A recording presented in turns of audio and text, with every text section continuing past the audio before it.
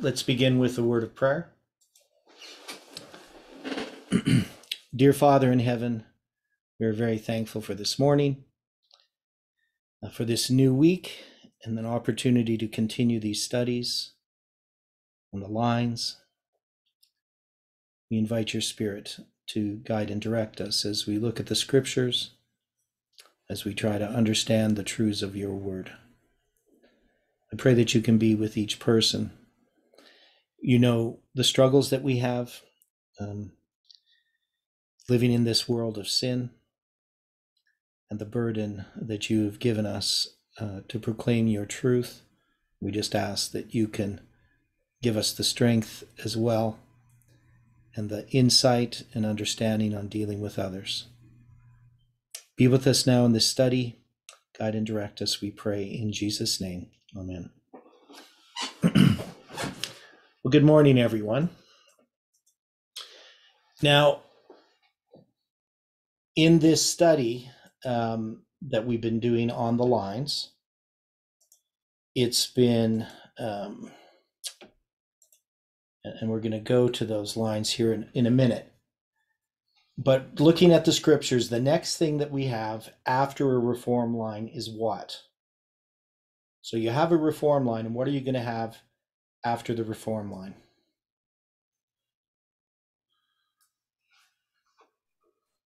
For generations. Okay, yeah. Well, first you're going to have a falling away, right? So you are going to have the 4 generations, but you're going to have the first generation, right? Before you have the 4. So you're going to have the first one. So we know that the number 7 is associated with the reform line. So the number 7 is in Genesis chapter 1, it counts the first days of creation, the first 6 days. And then Genesis chapter 2, verse 1 is the 7th day. So you have the 7th day made, and God is rested. So he created Adam and Eve on the 6th day. And then you have this recapitulation. So you're going to have the creation of man and woman. Now, some people read this as if there's like 2 different creation stories put together, but this repeat and enlarge is a really common Hebrew way of telling a story. So they give that first outline of the first 6 days of creation. They have the creation of man on the 6th day, and then they talk about the rest, the Sabbath rest, and then they go back and they review the creation of Adam and Eve. So and it's going to give us some information, which I don't know if I really want to go into, because we did go through some of this in our study on the sanctuary, from Eden lost to Eden restored. But these details, the creation of Adam and Eve, it's on the 6th day. So if we were going to put that into the reform line, we had that as which way, Mark?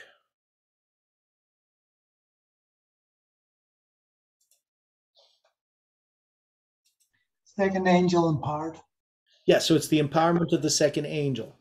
Now, of course, that's the creation of animals and man that occur on that day. So if I go back to this chart here, you can see the Sabbath is the 3rd angel arrives. So the empowerment of the second angel is the creation of man. So we would mark that as the midnight cry waymark. Would that be correct? Yes. Okay. Now, when we parallel this with the cosmic line, this is going to be that waymark that is our history, that is the Sunday law history. So how would we take the creation of man and connect it to the Sunday law? How are these similar?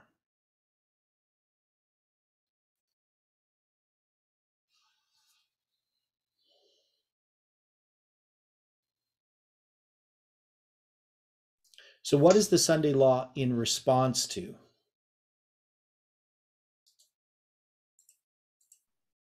the spurious Sabbath. Okay, it's the spurious Sabbath, but it's in response to what? What is also happening as the Sunday law is forming? Because it's going to be a test. Setting up a false god or well, Okay, is Christ's character being recreated in his people? yes. Okay. So we can see that the creation of man and the recreation of the image of God in man are applying to our history.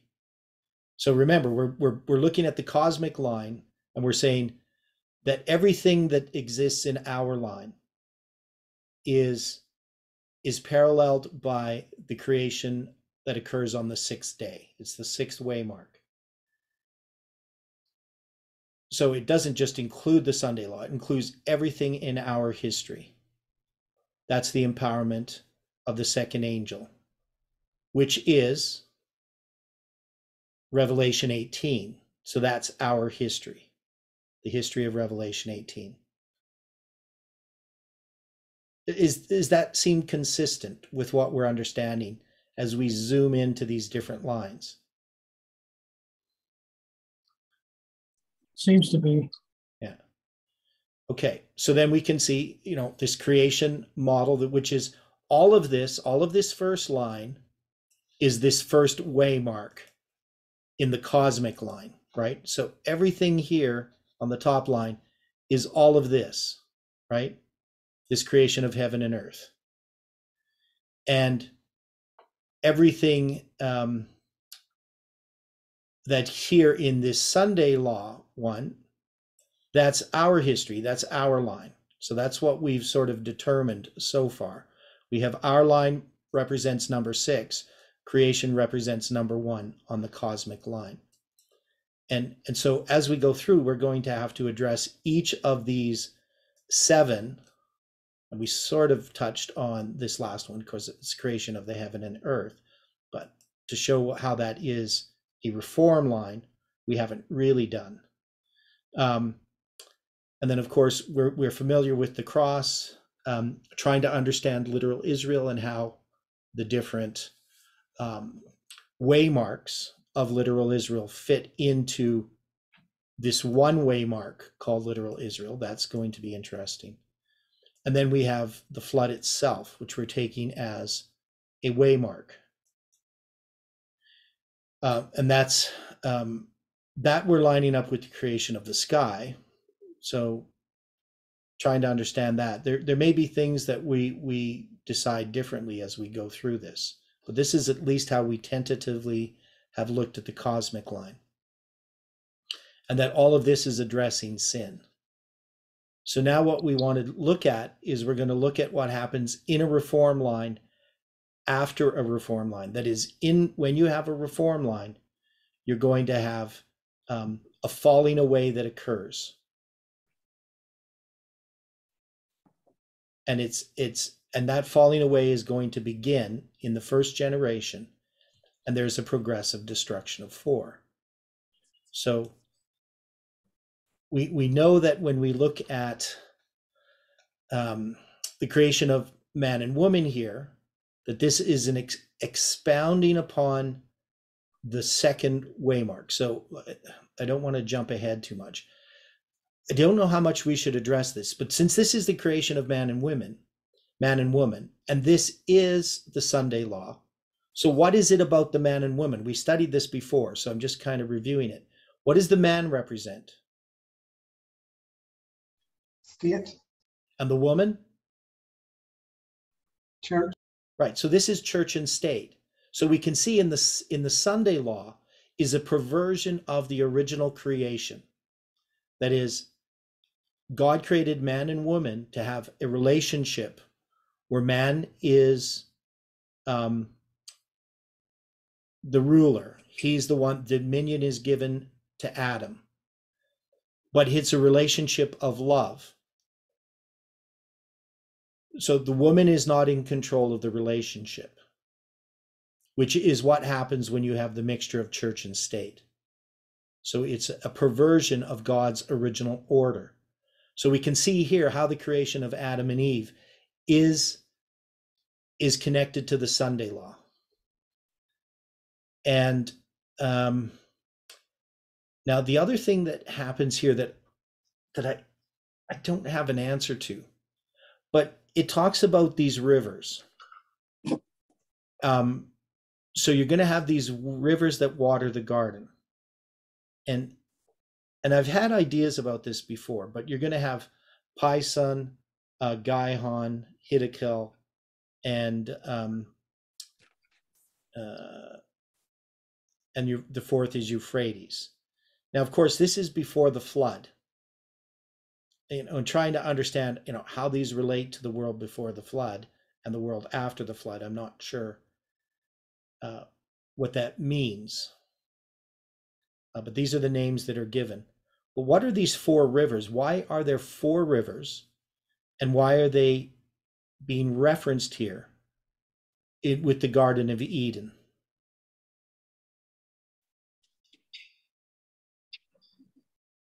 Does anybody have any ideas of what this means?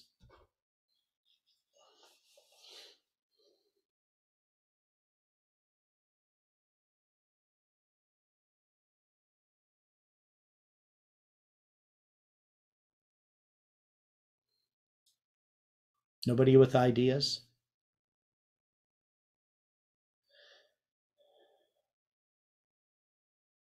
When you look at the meaning of each name of the rivers, Yeah, and the meaning of the name might say something for that. I mean, the earth would have changed so much after the flood. It's kind of weird to talk about these rivers, and even, talking about Hiddekel, that is, which goeth toward east of Assyria, right?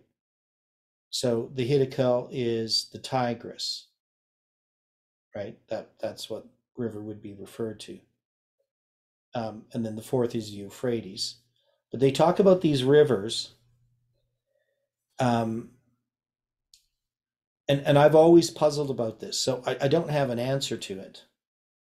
But there must be some symbolic reason that these are referenced here. And so it's just... I was just thinking perhaps it has something to do with from where they flow and to where they're flowing and what roles those lands play in these last days.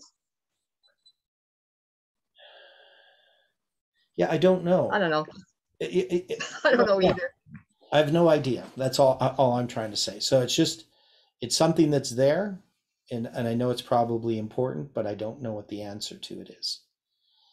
And then in chapter 3, you're going to have the fall of Adam and Eve. So we have, the creation day. We go back and they reference the creation of Adam and Eve, and now they're going to deal with the fall. So the fall happens, of course, after the Sabbath, right? So they don't fall on the Sabbath. And how long it is until the fall occurs, the Bible doesn't tell us. But if we were going to infer symbolically when the fall was going to occur, wouldn't it be after 7 years of creation? That you should at least have 7 years of creation before the fall? Or is that just an assumption? No, I would have to agree that it has to be more than 7 years. I've always wondered if it wasn't after a Jubilee. Okay, so whether it was 7 years or 49 years, Jewish tradition has it 7 years. So that there's 7 years that Adam and Eve live sin-free before the fall. And that's the position I've taken, that it's in the 8th year of creation that the fall occurs. But none of this could be proven. But we do know that Adam and Eve aren't going to fall right away. And the fact that we have the 7 days of creation implies 7 years, just as a symbol. But because it also represents 7,000 years. The 7 days of creation represents 7,000 years. But a day for a year, it seems reasonable that there's at least going to be 7 years that Adam and Eve do not sin. I wouldn't see any evidence that it's a Jubilee, but we don't know. These are just guesses. You couldn't prove it one way or the other. The only thing that I have is in my chronology is that if I count from 1844, if I count 120 or 120 times 49, which is a Jubilee cycle, I get 5,880 years. And if I take that off of 1844, it's going to bring me to 4037 BC. And so it would end up being, I'm trying to remember how I did this. Am I doing that right? Something I'm not doing right. But anyway, there's some way in which I figured that out, which I don't remember right now. It's not that important. So let's go back to the fall here of Adam and Eve in chapter 3. So you're going to have this falling away. This is part of the reform line. And we all know the story of the fall, and we know of the gospel promise. And that is the seed of the woman. I'll put enmity between thee and the woman, between thy seed and her seed. It shall bruise thy head, and thou shalt bruise his heel. Now, this is the beginning of the falling away, but it's also the proclamation of the everlasting gospel. So if we're going to put this in a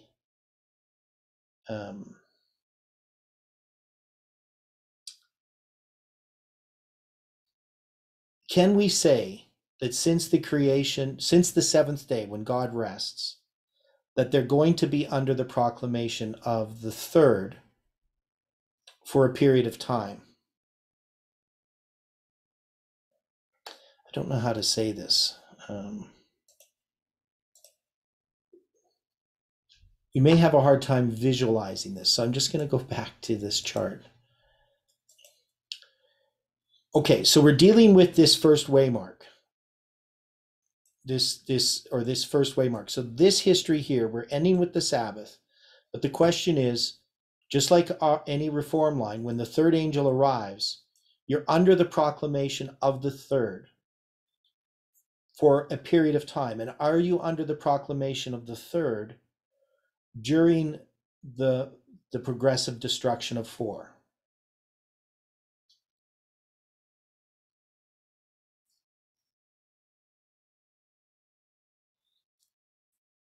Because we know since October 22nd, 1844, we've been under the proclamation of the third angel's message, according to the spirit of prophecy.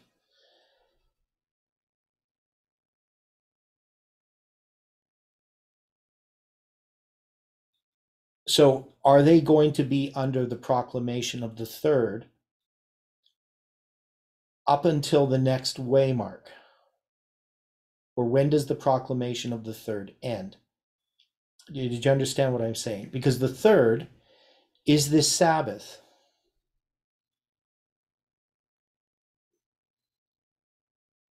Adam and Eve had a death decree, or maybe that's the end of the third.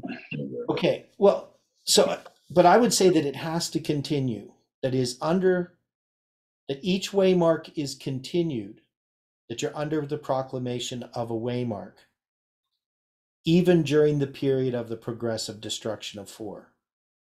At least that's the way it is in our line. So we know that we're under the proclamation of the third. Then you have a progressive destruction of 4. So when we look at spiritual Israel here in the cosmic line, this is Millerite history.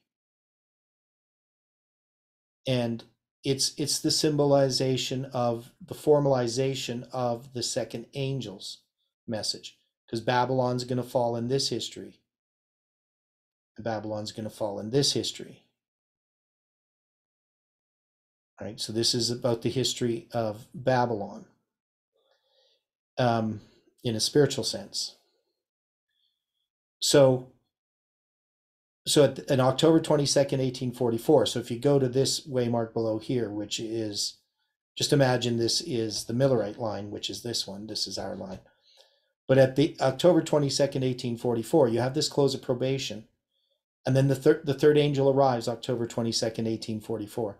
But it's going to continue, and it's going to be joined by the angel of Revelation 18, which is our history. So Millerite history and our history are connected with this proclamation of the third angel's message. But the question is, we know that the third angel's message is never empowered in any reform line. That is, if we go to each of these reform lines, the third angel arrives, but it's never empowered. You have a reform line.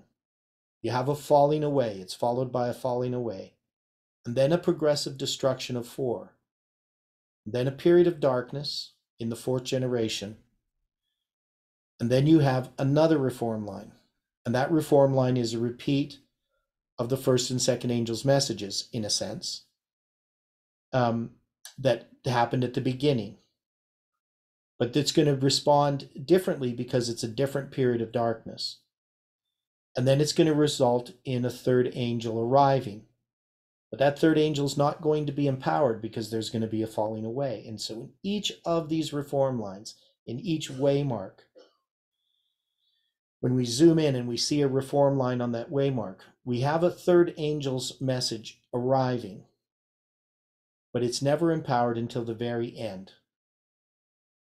That is, the final waymark on the cosmic line will finally restore what was given at the beginning. So in the first reform line, the reform line of creation, you have the Sabbath. God says that it's very good. And that's not going to be true again until there's a new heaven and a new earth. So you're going to have the 1,000 years and then the new heaven and the new earth. So that final waymark on the cosmic line is a repeat of the Sabbath. It's God finally closing up and restoring everything to the way it was, closing up Earth's history and restoring everything back to the original creation. So the point is, we have a third angel's message. And the question that I have about that is then, in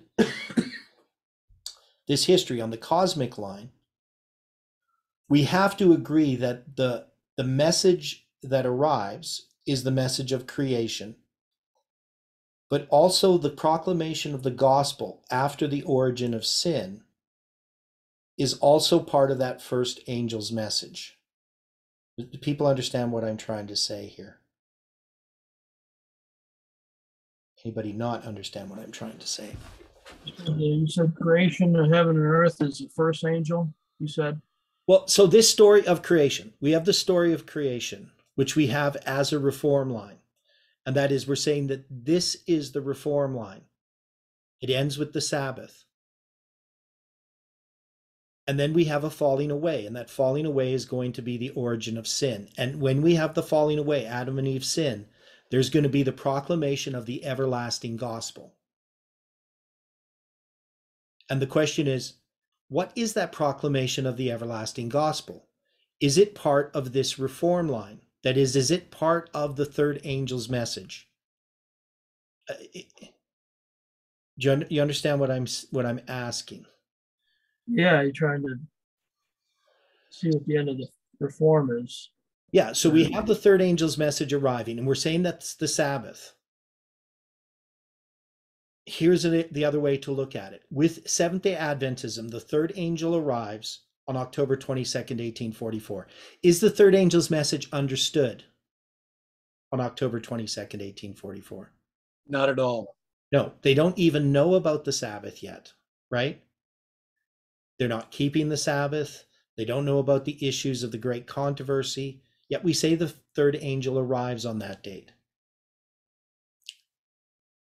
So that third angel is also going to have a development of that message.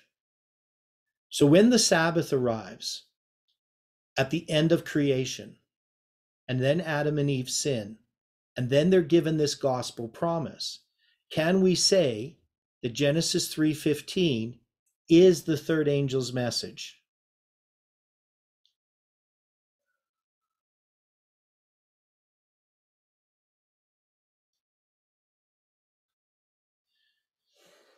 That it's part of that first reform line.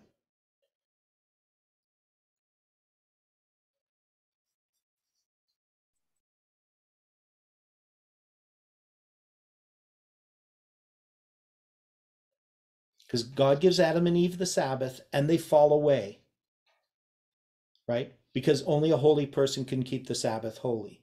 So even though they're given the Sabbath, they're not yet holy. And they demonstrate that when they fall away. And so then God gives this gospel promise. And the question is, we know that this is the everlasting gospel, is it not? I'll put enmity between thee and the woman, between thy seed and her seed. It shall bruise thy head, and thou shalt bruise his heel. Is this the everlasting gospel? Yes. Okay, because this is the first gospel promise. It's the everlasting gospel. It's the lamb slain from the foundation of the world.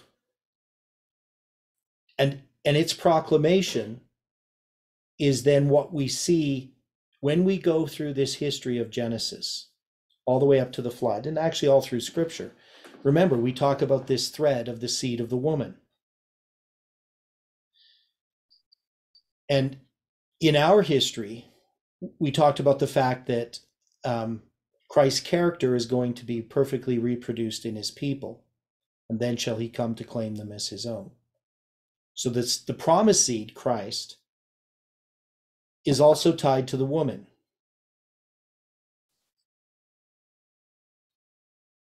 Because Christ needs to be born in us. The woman is the church, and the seed is Christ.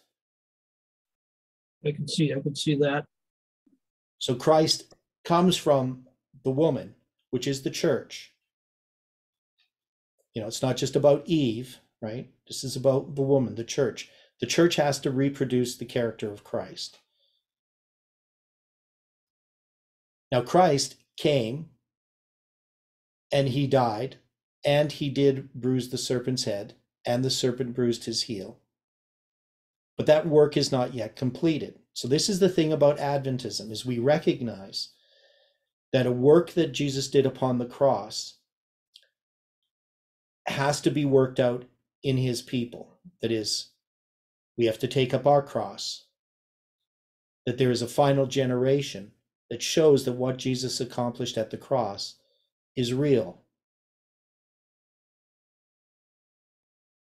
And then this earth's history can be closed up. So this gospel that's proclaimed in Genesis 3:15 is still part of that third angel's message. And it's the Sabbath. So the Sabbath of creation is tied up with the third angel's message, because it's going to be dealt with at the Sunday law. But it's finally going to be empowered when sin has been dealt with. So Adam and Eve sinning is a falling away. But even in spite of the time you have a falling away, you have the proclamation of the everlasting gospel.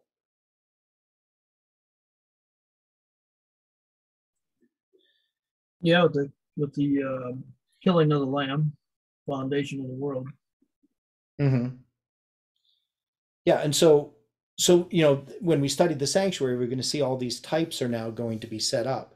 They're going to find out they're naked. They clothe themselves with fig leaves, and then God is going to provide a lamb that's going to be slain, and they're going to be clothed with skins, right? So pointing forward to Christ's righteousness, the substitute that needs to occur.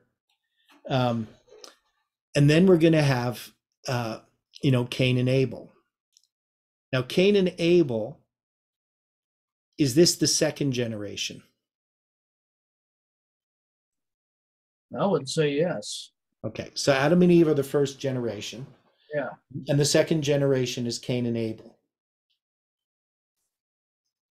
So what's being symbolized, or what do Cain and Abel symbolize that we would line up with the second generation?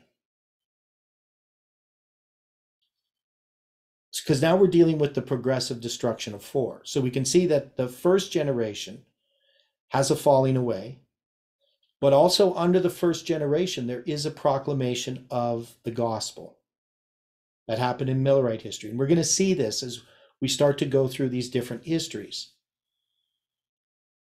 that there's a proclamation of a message.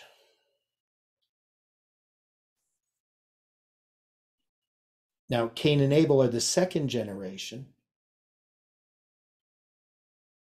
And how does what Cain and Abel experience typify the second generation? What is it that they're symbolizing?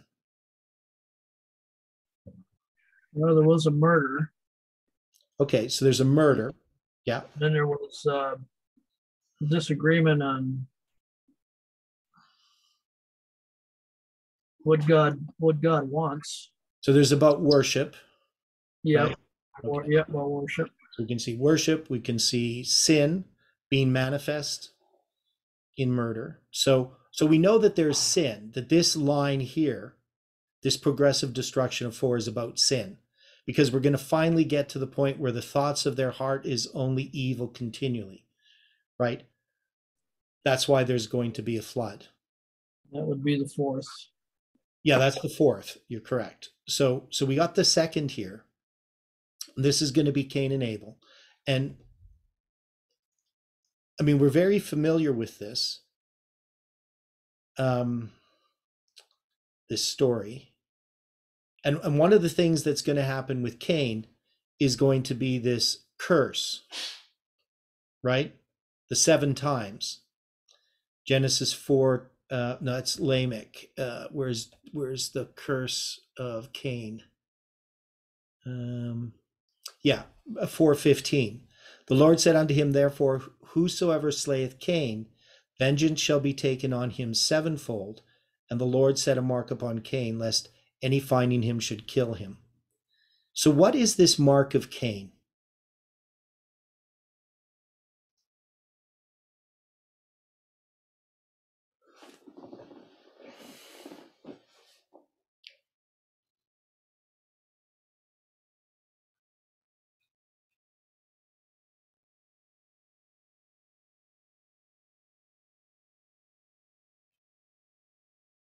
I'm looking at 1 John 3:12 there. I put it in the chat. Not as Cain, who was of that wicked one and slew his brother.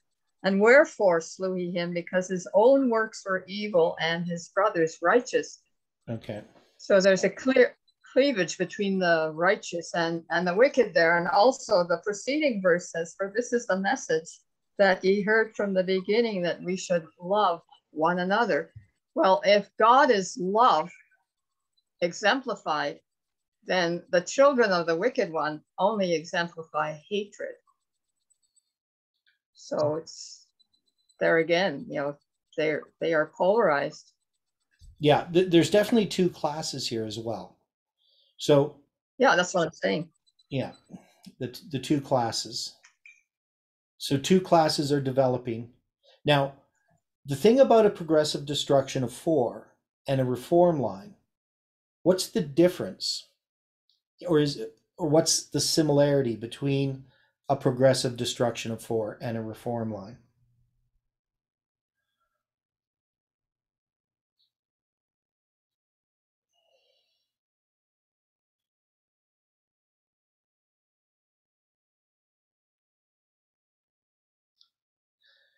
I know this is a topic not everybody's really familiar with, but when we look at our history, we know that Millerite history and our history are connected. And they're connected because we're going to have a repeat of Millerite history. And we're going to see that this repeat of history is a common feature in a reform line, that it is a repeat of history, which we should understand because all reform lines are telling us the same thing. But also between these is a progressive destruction of 4. In our history, it's 4 generations. And I mark them from 1844 to 1888, 1888 to 1919, 1919 to 1957. And 1957 marks the beginning of the 4th generation in which the last reform line occurs. And that begins in 1989.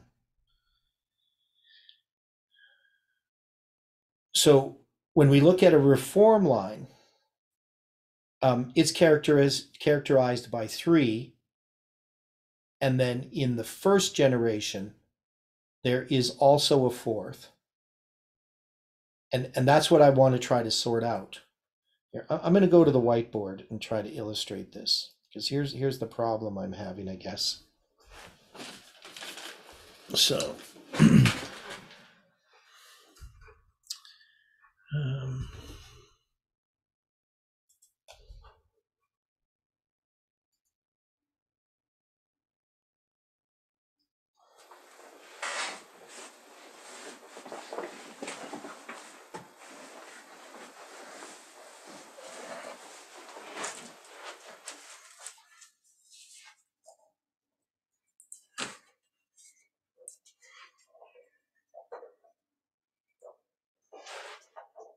can you hear me well?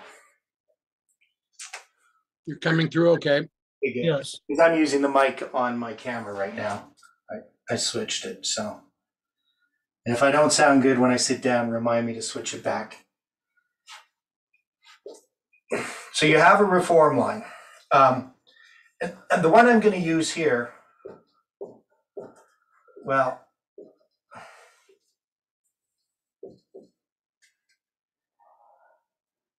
let's say this is the decree. So let's say this is Cyrus, Darius, and Artaxerxes. And then of course you're going to have, we just call it Nehemiah, just for short. But this is Artaxerxes' 2nd decree. And we can see that this is a reform line that begins the 2300 days. And then this is the 4th. But this isn't really the 4th. That is, when we look at Millerite history, if we can compare them,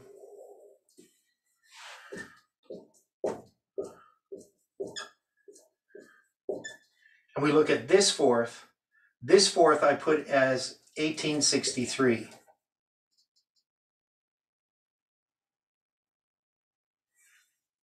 Why do I do that?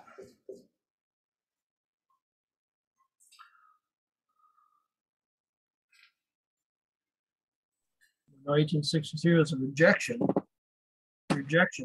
Okay, but is it a building? So this is the part of the problem I'm having, because this is the building of the streets and walls, right? Yeah, okay, yeah, building, right. Okay, and this is the rebuilding of Jericho. Agreed. Yeah, can see that. Okay, and this happens in the 1st generation. But that's the 1st generation of Adventism. Right. So where you're dealing with 1, 2, and 3, coming up to the 4th, is that not Millerite? Yeah, this is Millerite history here. So this is the arrival of the 3rd angel, October 22nd, 1844. And then you're going to have a repeat of history. That is, in here you do have a reform line. Correct? That is, we recognize that the 4th is a reform line. So Jeff would write it like this: 1, 2, 3, right? Oops. It's very badly drawn. Okay, does that make sense? Because the 4th is always going to be the 2nd. And this Please would continue. and this would be the case here. You would also have a 1, 2, and a 3. Oops.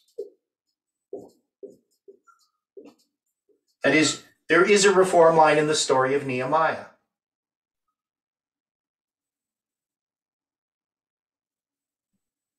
You know, here he's going to leave, because he's the cupbearer there for the king of Persia. So he's going to leave Persia, come to Jerusalem. He's going to be involved in building of the streets and walls.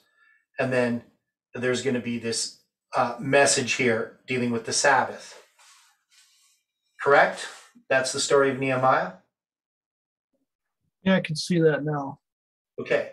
So what we had done is, what Jeff had done is he had taken the reform line of the Millerites and he had ignored this history, or I shouldn't say he ignored it. He knew that this was the fourth, but he tried to parallel this because this is the first generation. And in this history, you're going to have this way. You're going to have Persia, and then Rome,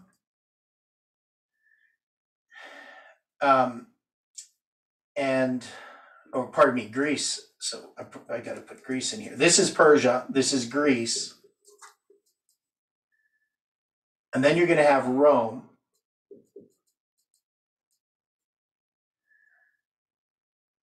And then you're going to have the history of Christ. So you're going to have a reform line that occurs here. And I got to deal with that a bit more. But the point is, this is Persia, Greece, and Rome. So what would the fourth be?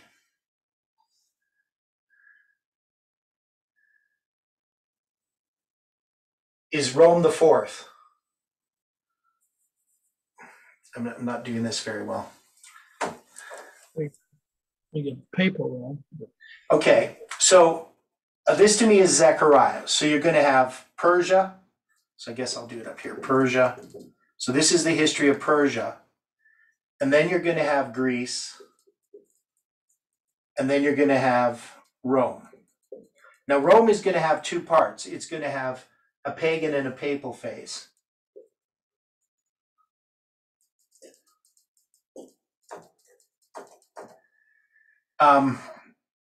But this is Rome. So this is all just Rome.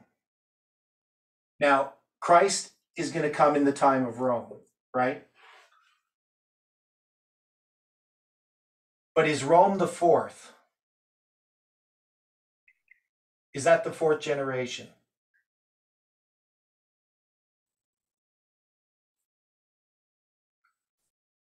Say papal Rome.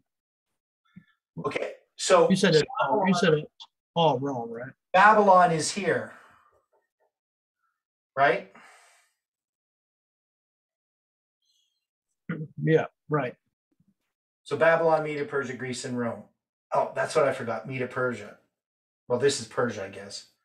I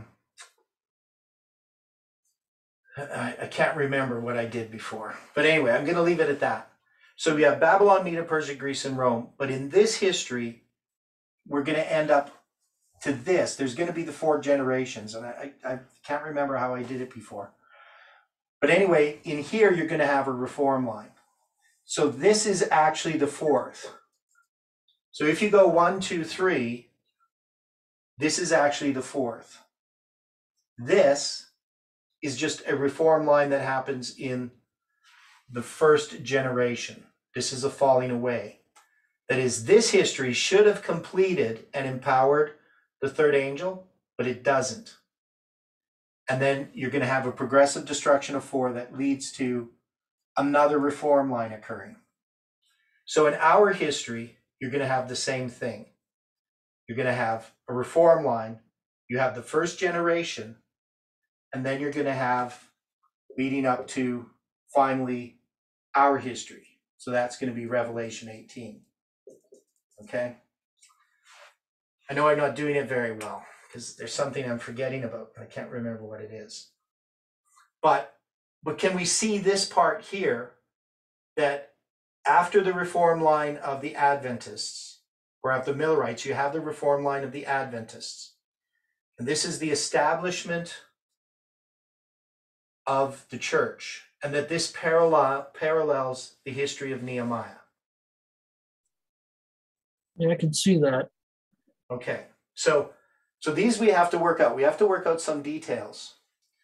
So that's the main idea there, I guess, is that we have some problems we have to sort through. And where we're going to try to solve these is in studying all these other reform lines. Now, the first time we have a building is in Genesis chapter 4. And so this is the question that I haven't resolved, because I said this is the first generation. But if this is the reform line of Adam and Eve, wouldn't the first generation be Cain's generation? And would this be more consistent with what we see? Because he's going to build a city. Right? He's going to name the city after his son Enoch. And so wouldn't we take this building of a city as a parallel to the building of rebuilding of Jericho and the building of the streets and walls? And so shouldn't we put Cain and Abel as the first generation? Adam and Eve have a falling away, but it's really under Cain and Abel that we see this, because Adam and Eve are part of that first reform line.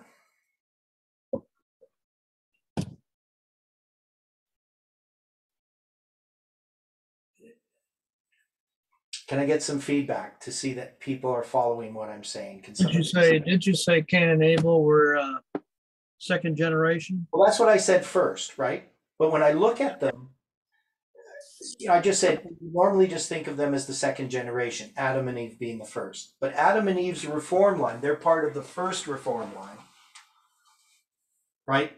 If you're going to say Adam and Eve are paralleling something, they're paralleling Millerite history. And the first generation of Adventism doesn't include Millerite history, because it happens after October 22nd, 1844.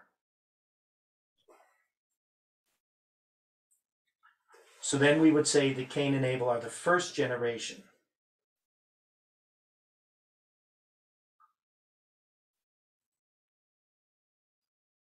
Because literally they're the second generation, if you count Adam and Eve as the first. But I'm arguing that they're the first generation after a reform line. It's possible. Seems like. Do people understand what I'm trying? It makes sense to me, because I mean, Adam and Eve, I mean, God just zapped and they're there, right? But the rest of them came by sex. So yeah, but it's a generation. But it human generation. Yeah, but to me, it has to do with the fact of where they are in the reform lines, because literally Cain and Abel are the second generation. Adam and Eve are generated. They're created by God. So that's really technically the first generation of human beings, right? But as far as a reform line is concerned, Cain and Abel would be the first generation, and they have the characteristics. Now, Adam and Eve have a falling away as well, and the way that I always understood it before is their falling away would parallel the falling away that happens after a reform line. But if we understand that the everlasting gospel that is given to Adam and Eve, it's given to them after they sin, and that somehow we have to look at Genesis chapter 1, 2, and 3 as all being a part of that first reform line. That first waymark on the cosmic. I know I'm not doing a good job at this, because we're developing this idea right almost from scratch. But let's look at this again. If I'm going to take this line, this creation, I would have to include chapter 1, 2, and 3. And maybe we could look at it this way. This is the creation, and this exists as the first waymark within the 3 waymarks that exist within this waymark. That is, in every waymark, there's a 3-step testing prophetic message, right? Yes. There's 3 steps. Now, we looked at this waymark itself as the first, second, and third angel's message. But can we see that all of this can be compressed into one waymark within the creation of the heaven and earth? That Adam and Eve's sin, so Adam and Eve, who are church and state, that they represent what we would call Babylon is fallen. Adam and Eve is the second waymark when they sin. And the third waymark is the giving of the everlasting gospel in Genesis 3. Yeah, I can, it seems like that goes together. Okay. Fits. Okay, I think you're catching out on to what I'm saying. And it's just finding a way to say it. Partly. So within a waymark, that is, even though this is what we call the first waymark, it contains in it other waymarks. And the third one, the Sabbath one, is the everlasting gospel. That's the gospel promise, the seed of the woman. And Adam and Eve sinning is Babylon is fallen. So we can zoom in to each of these waymarks and see another waymark, and we can zoom out. So chapter 1, 2, and 3 of Genesis represent the first waymark that we would call the creation of the heaven and earth, that has in it a reform line that is marked as 1, 2, and 3. And then the fourth generation, or the fourth waymark, is Cain and Abel. And that's the building, right? So just like we have the streets and walls, or we have the rebuilding of Jericho, in the first generation, after a reform line, you're going to have a building or a destruction of a building. Those are also going to occur. And we're going to see this also after the reform line of the flood. In the reform line of the flood, after the flood, are we going to have a building that occurs?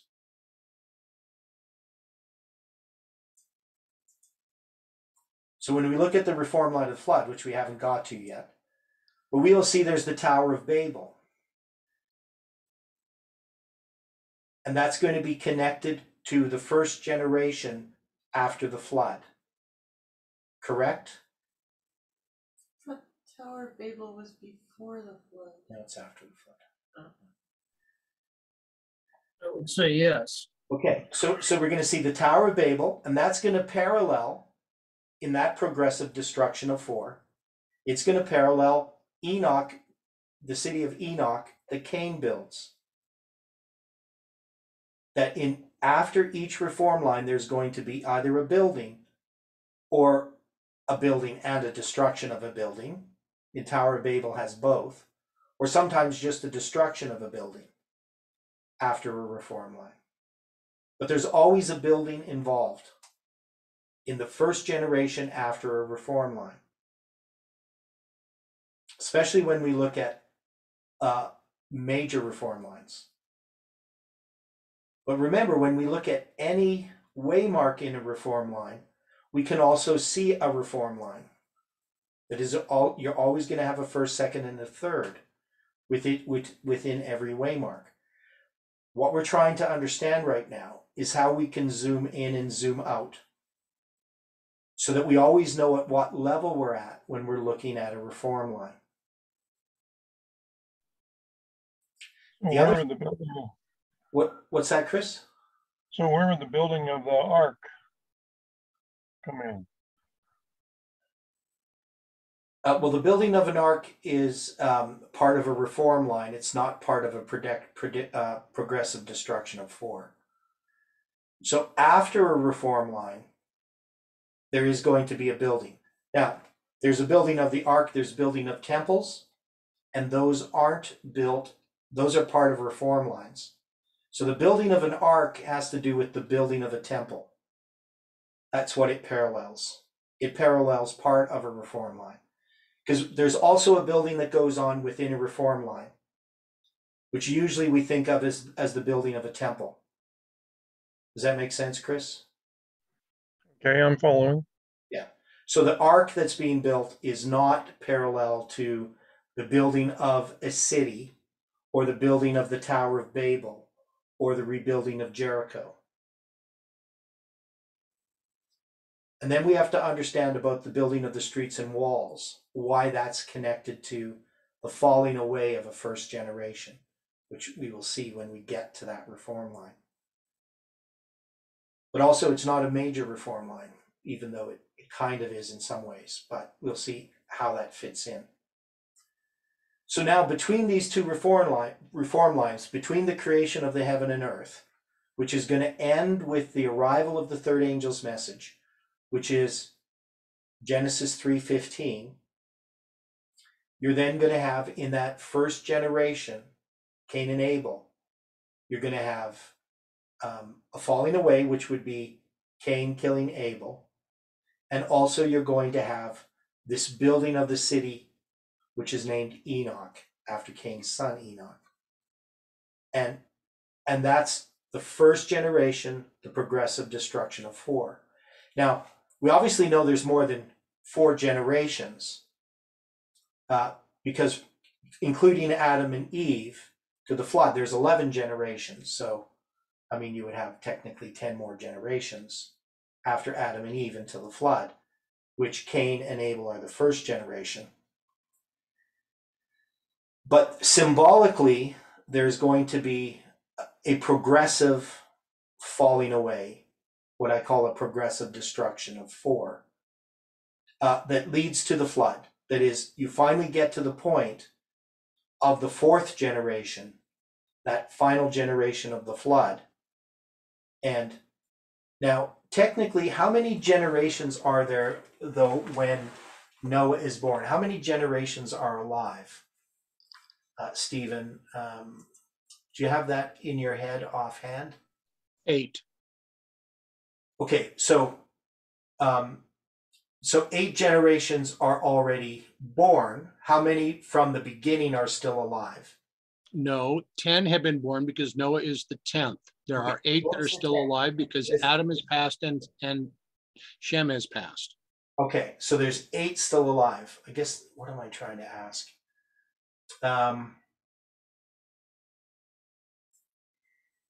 So Noah's the beginning of the 10th generation, you're saying? Because according to the Bible, yes. Because his sons are the 11th.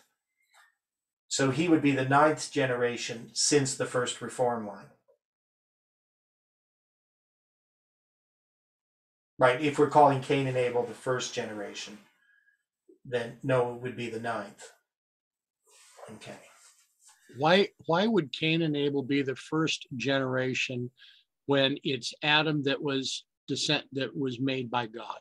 Yeah, Adam's the first generation literally, but I'm talking about in the progressive destruction of 4. Okay. So after the reform line, Cain and Abel they represent the first generation. And generation isn't necessarily the right word because it's the first of 4. That is, it's progressive falling away or progressive destruction that occurs. Right? So we call it 4 generations.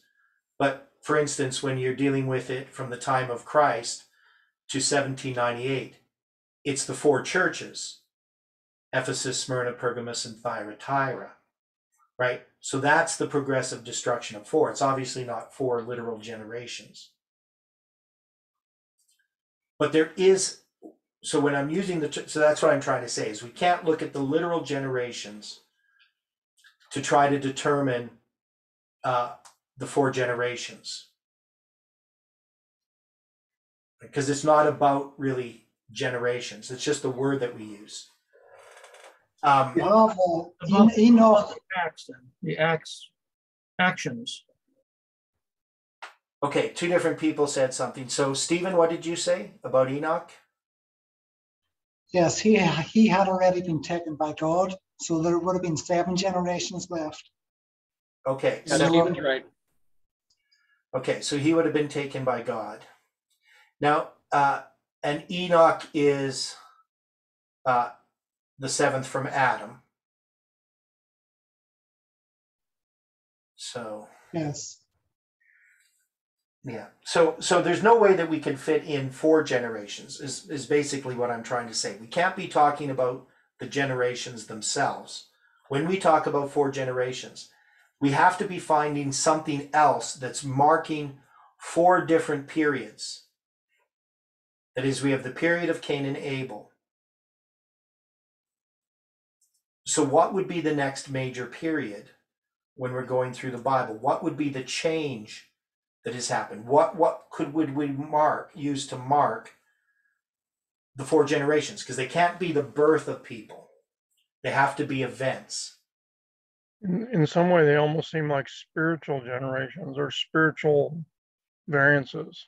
Yes, a change occurs, right, of some sort. So that's what I mean by generation. So it's a long way to go about it. Now we do have Lamech. Does Lamech mark a change? I mean, you're going to have Cain mentioned, right? Some of his descendants. And then finally you get another story in connection with Lamech. And it's also going to be dealing with the 7 times. You know, the King James, it says 7-fold. And this one's going to have the 70 and 7, right? 70 and 7 times. This curse.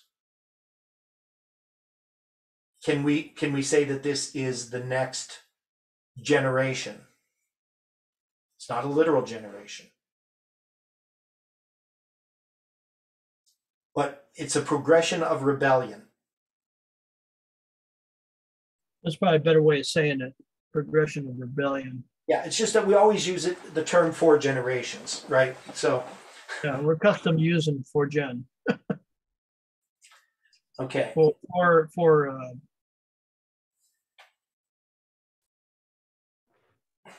And then you're going to have Adam's descendants to Noah, right? So you're going to have these mentioned. And then it's going to talk about the increasing corruption on the earth in Genesis chapter 6. So we have, and it came to pass when men began to multiply on the face of the earth, and daughters were born unto them, that the sons of God saw the daughters of men that they were fair, and they took them wives of all which they chose. Now, would this be the 3rd generation? So if we have Cain as being the first, Lamech as being the second, that is a change that occurs. Would we take this, the sons of God, seeing the daughters of men, that they were fair, and taking them wives of all which they chose? Ellen White says this is one of the sins that was the most grievous, because it defaced the image of God in man.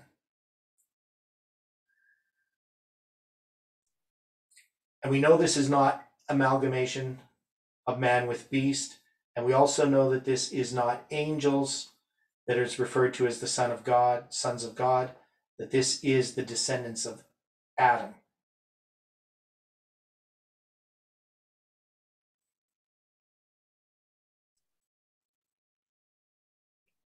seems to line up at this point.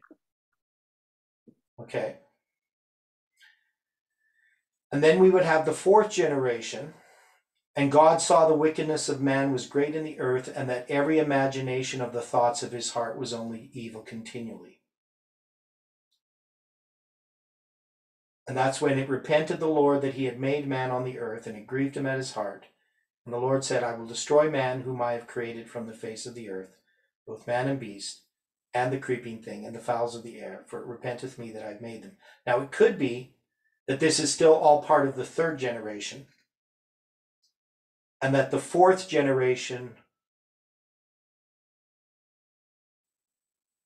would be later, and that's where we have to decide about the reform line of Noah. So I've puzzled over whether I want to include all this section from Genesis 1 to Genesis 8 as part of the third generation. Now Noah, he is going to be born, right? And, before all this or during all of this, and he's going to be given a message.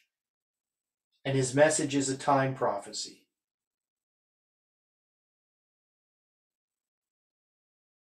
And that time prophecy is going to be fulfilled in the fourth generation. Because that's going to mark the start of a reform line. So that means the fourth generation already has to exist when that time prophecy is fulfilled, because the reform line begins. So I don't know how we mark this. Do we mark the fourth generation when the time prophecy is given?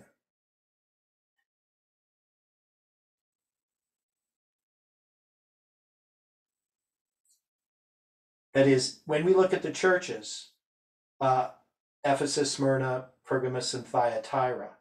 Thyatira is a period of 1260 years. And that's the fourth generation. That's Jezebel, right? That's Jezebel. Yeah, it's the progressive destruction of it's the fourth. So could we say that the beginning of this 120 years is marking that period that would parallel Thyatira as a symbol?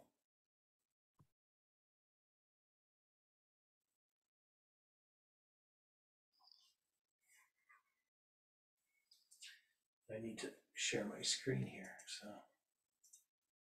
properly. Right, so you got Noah and the flood.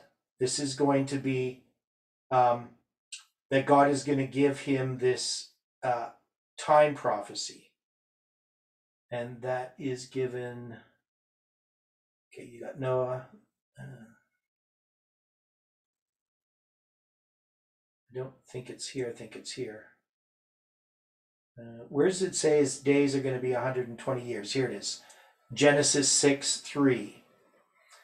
And the Lord said, my spirit shall not always strive with man, for that he is also flesh, yet his days shall be 120 years.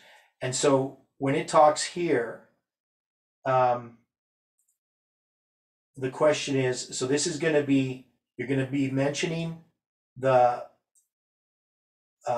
sons of God seeing the daughter of man.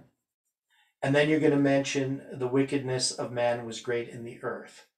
So how are we going to sort through this? I know this is all new. It doesn't mean that we have to be correct. We just need to. I didn't switch my camera back.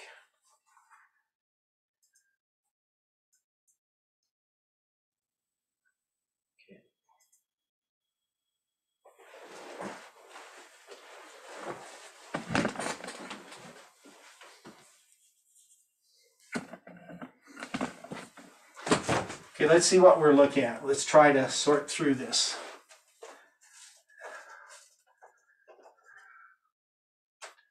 So you're going to have 4 generations. This is going to be 120 years. This is going to be the flood. You're still sharing. Oh, sorry.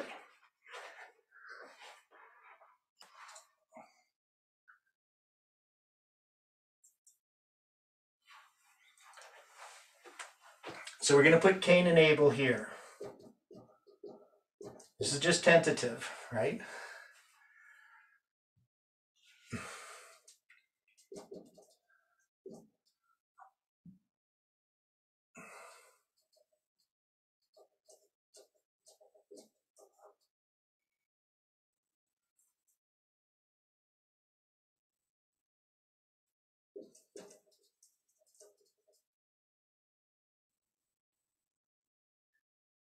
Now, when it mentions the 120 years, it mentions it in connection with the thoughts of their hearts were only evil continually.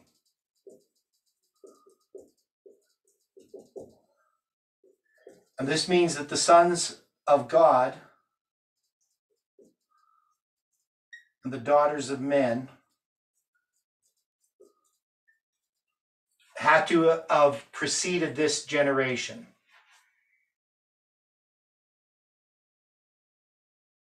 I guess I could have put it up here.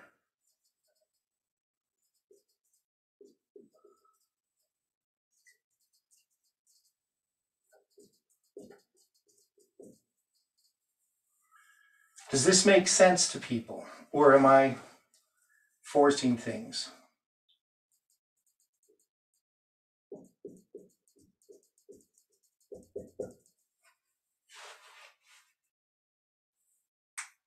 Which that is also the generation of Noah. Yeah, That, yeah. So Noah's going to be in this generation. But remember, it's not about generations. It's just about the progression of evil. And how would we characterize Cain and Abel? This is a type of rebellion, right? So you have a progressive rebellion that is occurring. You first see it in Cain. You see this manifest in this sort of mocking that Lamech does.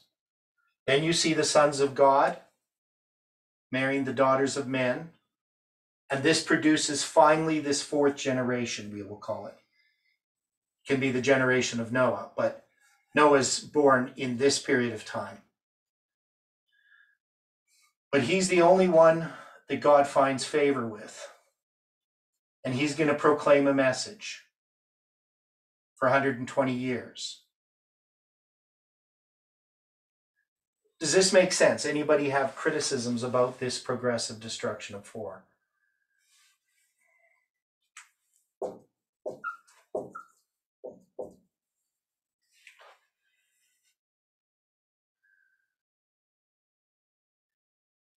Or should I divide it up differently? Would I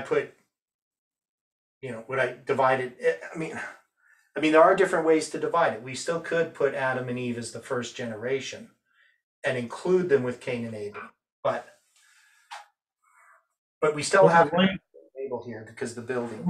You're marking Lamech, first one that had more than one wife. Yeah, and also the curse. Oops.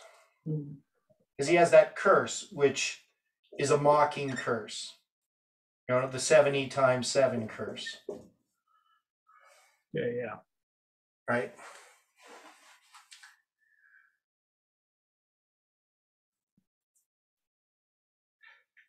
And another way you could look at it, there's the curse of Cain.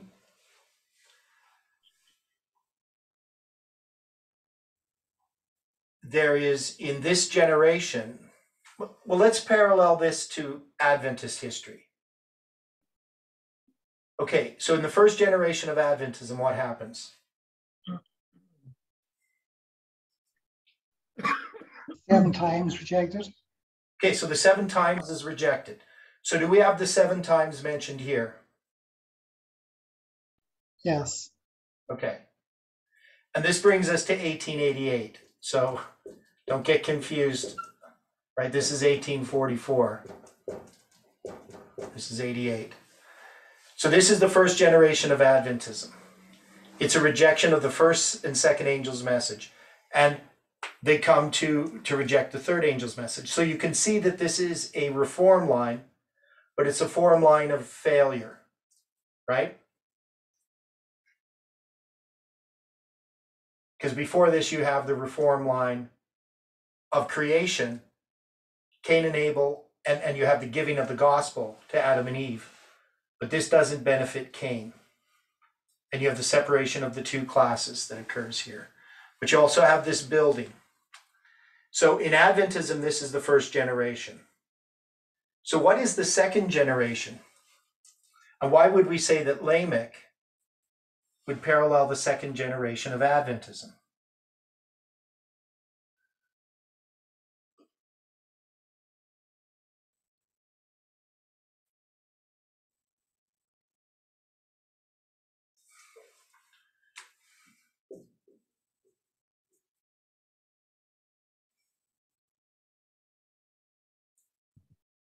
possibly because he's adding to the original curse or on Cain? Okay. So this is the first generation of Adventism. It actually has two groups. We have Cain and Abel, right? So there's a division that happens after a reform line. Now, in this generation, there is a rejection of this history, not just Millerite history, but a rejection of Adventism. That is, the second generation begins to forget the first generation.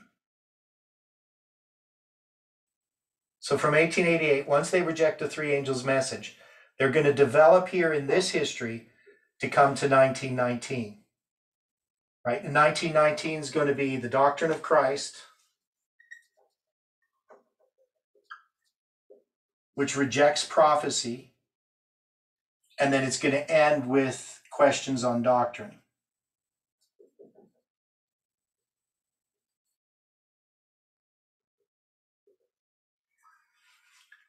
So can we see with the sons of God and the daughters of men, what is this history representing? Church and state? Well, in Advent, Questions on doctrine. what's that? Well, like you've got that going right down there, 2 questions on doctrine. So we're rejecting further God's law. Yeah, and this is the mingling. So the sons of God here would be Seventh-day Adventists mingling with you. Protestants. The Protestants, right? So this is this period in which we want to be Protestants, which aren't really Protestant at all. We want to join apostate Protestantism. And then this is the period of darkness, right? Because men love darkness rather than light because their deeds were evil. So the evil that exists in darkness. And then you have the reform line. But this preaching that occurs here, this 120 years, is that period of time that's going to end here with the reform line, with the flood. So we can see how this would parallel Adventist history. It's in a progression of iniquity. It's what. Right, it's the progression of iniquity. This is a mocking. It's a lack of respect. Because the curse of Cain, that's something that God put. But this one of Lamech is really a mocking. The fact that he kills someone, he's just mocking this idea of this curse, this mark. Okay? So we can see that from 1888 to 1919. This is a further rejection of the truths that were established after 1844 in the first generation. But we can also see, even in this history, even though truths are being established, we also have a falling away that's occurring in this history as well. Right? And if you see like Ephesus, a pure church, right, it's represented as a white horse, but yet it still has problems, right? So when you look at, and not that Ephesus is, but that first church, because that's 2 different lines of prophecy.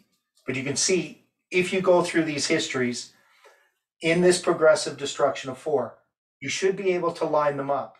And to me, this is the way to do it. I don't know if anybody has any suggestions of what I could be doing wrong.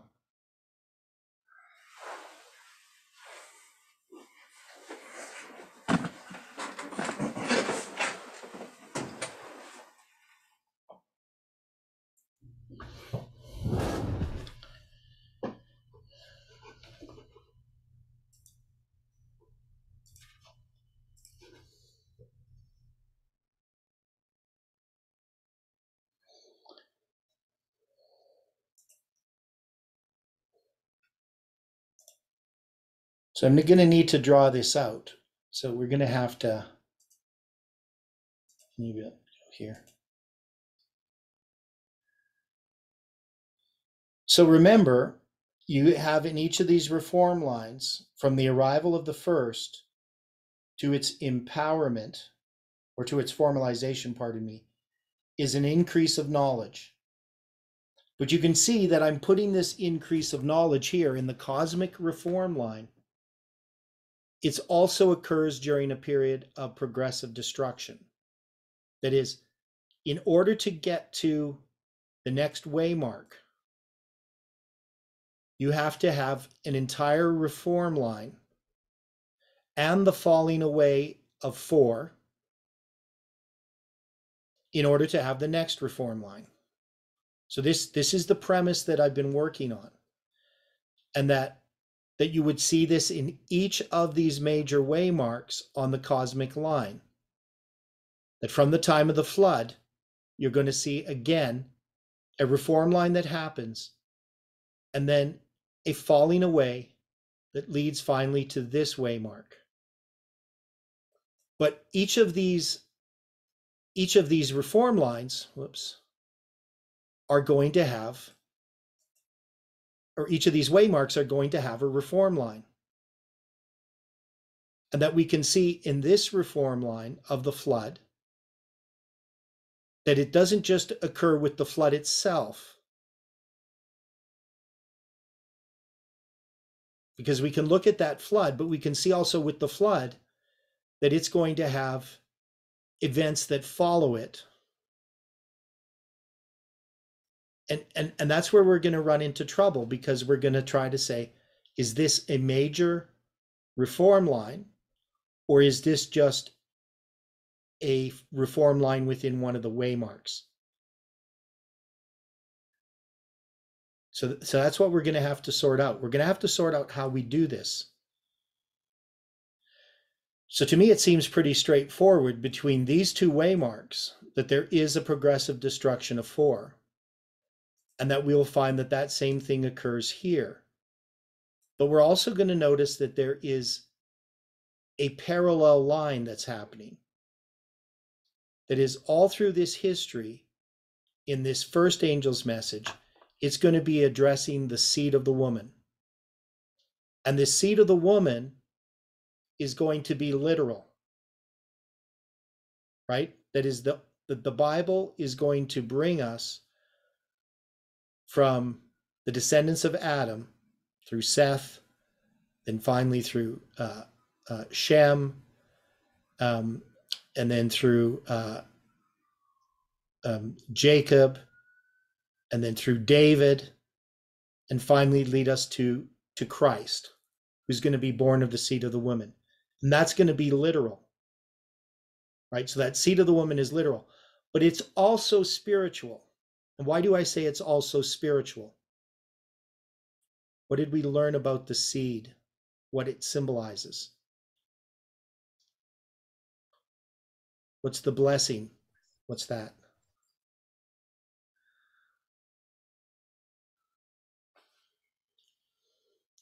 Because this is the argument Paul makes in the book of Hebrews.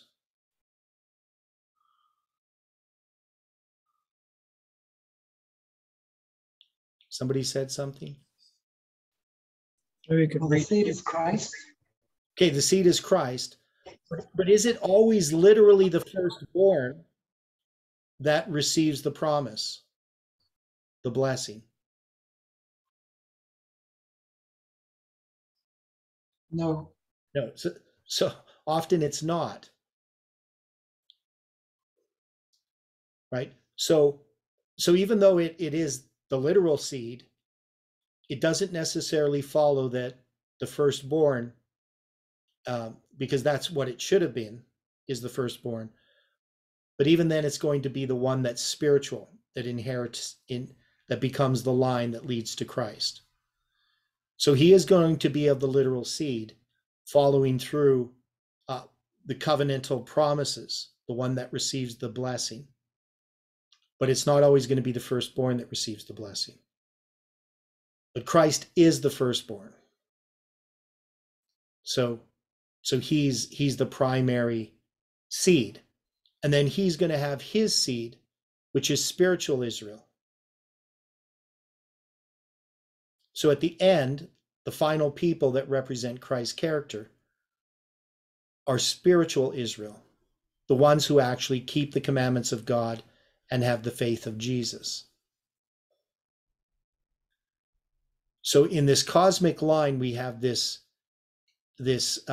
split between the first and the second. And we'll start to see that even that application from the cosmic line, understanding the difference between the first and the second, because the first offers an opportunity to a group of people, but it's going to be rejected by the majority. The second angel arrives when the first group of people fail their test. And then the second angel is going to be this work in preparing a people to stand. And they stand at the Sunday law. But also, this Sunday law waymark has a close of probation. Whoops, I'll just keep doing that, grabbing things.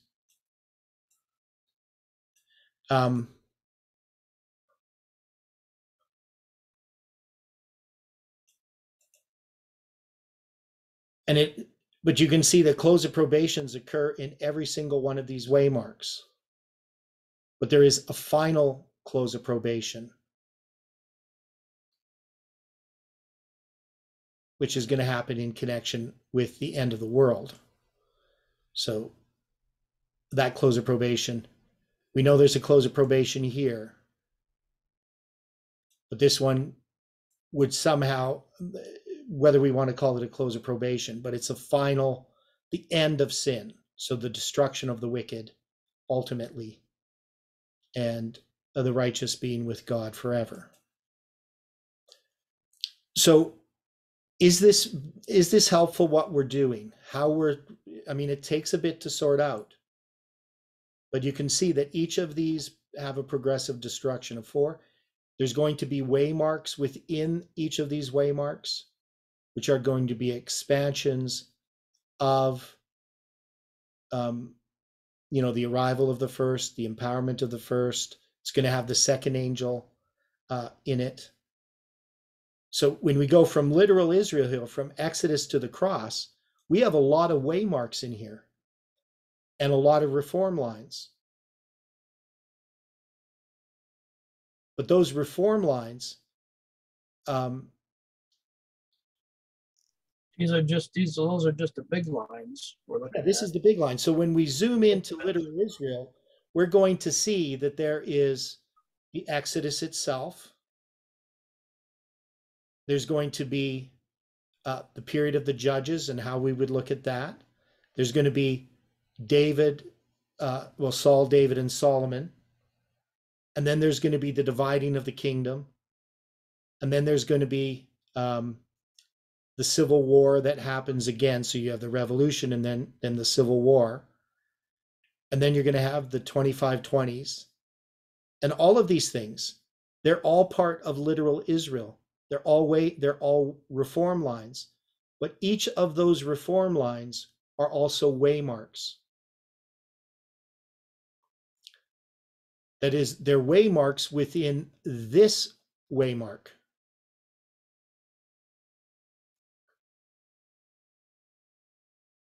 That the arrival of literal Israel is the beginning of a waymark, even though, or a beginning of a reform line on 2 different levels. That in and of itself, it's a reform line. And so just like you can take this and expand it out, you can do that with each of these. You can zoom in, you can find the waymark, and you can expand them out. The thing is, it's hard to keep that in your head, right? You have to be familiar with each of the waymarks on the cosmic line and understand the progressive destruction of 4 that exists between them, but also recognize that there is reform lines even within those progressive destructions of 4. You do one step at a time. Yeah. So that's what we're trying to do. Then we can work our way to that. Yeah. Yeah, but we're going to find it gets a little crowded in some of these. That is, in some of these waymarks, there's a lot of other reform lines. And for instance, in the story of Esther, I argue that it's actually a reform line within the decrees itself. That is, it's a waymark, which is the empowerment of the second angel's message within the reform line of the three decrees. But it in and of itself is a reform line. And it illustrates the entire line. And so, you know, what we saw in Millerite history, so just to kind of go back. So what we saw in Millerite history is we saw that there was this reform line, which we call the first and second angel's message, which is the parable of the 10 virgins. That is, the going forth of the virgins represented the first angel's message, and the tarrying time represented the second angel's message. But then we saw that there was this other line, Samuel Snow's line, and we didn't know how to address it. But we can see that it's actually zooming into a waymark. And it's the waymark of the arrival of the second angel. In our history, this movement is a zooming into a waymark. It's not the big line. That whole waymark on the cosmic line called the empowerment of the second angel's message is a reform line. But our history is even zooming in another level on that reform line, particularly the Sunday law waymark on that reform line. And we will see how this works. Once we start to get this pattern laid out, we will start to be able to see how we can zoom in and recognize the characteristics of the reform line. So hopefully we will be able to comprehend it. We'll be able to put it all together, but it's just going to take time. So we'll go over this tomorrow. I'll try to draw this up, and so we have a diagram. Somebody had a comment? I was just going to comment and saying I think this is a worthwhile exercise for many different reasons. Yeah. But one that shows us how God has been working to save man, his whole process. Right. It helps us to understand God's restoration of the image of Christ in man. Right? To restore us to that image. But you can see how we're moving on through history. We can mark where we are. We know that we're in the 6th waymark of the cosmic line. So we know that's where we're at, but we often don't understand where we are within that waymark. And we need to know where we are because we need to know what our responsibility is, what it is that we're supposed to be doing. It's not so much that we can know the future, but it's so that we can know our present duty. How do we relate to the Seventh-day Adventist Church, for instance? That's something we have to decide. And I believe the waymarks and the lines help us understand that. That's what this movement has been about. So anyway, let's close with prayer. Dear Father in heaven, we thank you again for this study. We know that it's difficult, but we ask that you can help us as we continue to progress through this study this week and the weeks to come. We pray for this movement and that you can help us in the development of truth. Thank you for hearing our prayer. In Jesus' name we pray. Amen.